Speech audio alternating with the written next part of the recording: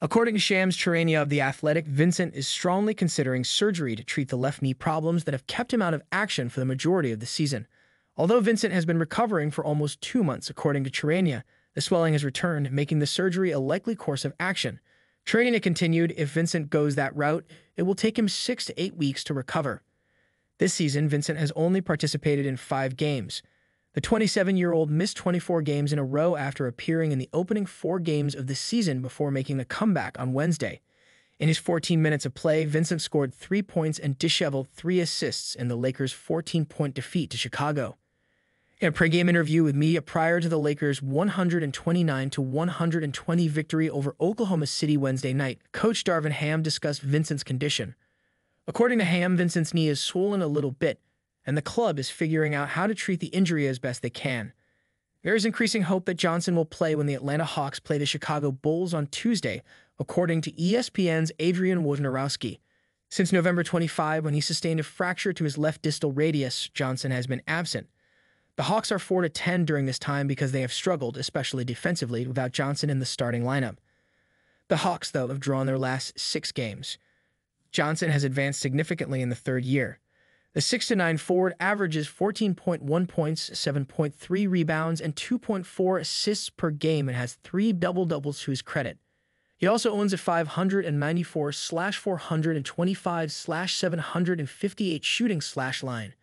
And the Lakers defeated OKC on Saturday night, 129-120, mostly because of James' dominance. In the end, the Kings scored 40 points, 13/20 FG, 5/5 3 PT, 9 minutes FT, along with 2 steals, 2 blocks, 7 rebounds, and 7 assists. In a game against ROT favorite Chet Holmgren, Anthony Davis showed no signs of weakness, finishing with 26 points and 11 rebounds. In addition, Cam Reddish, 4 points, 7 assists.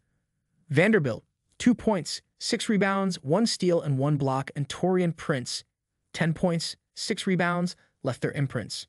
James was surrounded by players who could score from inside the court by Les' starting lineup, which allowed the offense to center on him as the genuine point guard. This was critical in the face of OKC's unsettling zone defense. With a true shooting percentage of 50.8% and a net rating of 9.7 to 114.3 offensive, 104.5 defensive, the team concluded the game. In addition, they pulled down a team-high 13 rebounds, 8 of which were defensive. The play of the new unit on both ends pleased head coach Darvin Ham, just having that size and physicality out there. Switching on pick and rolls from roughly 1 to 5 was really nice. We weathered the storm and recovered with a fantastic defensive quarter in the second quarter, but OKC became really hot in that first half. The first quarter and especially making 6 threes. We got serious and established the tone for the remainder of the match.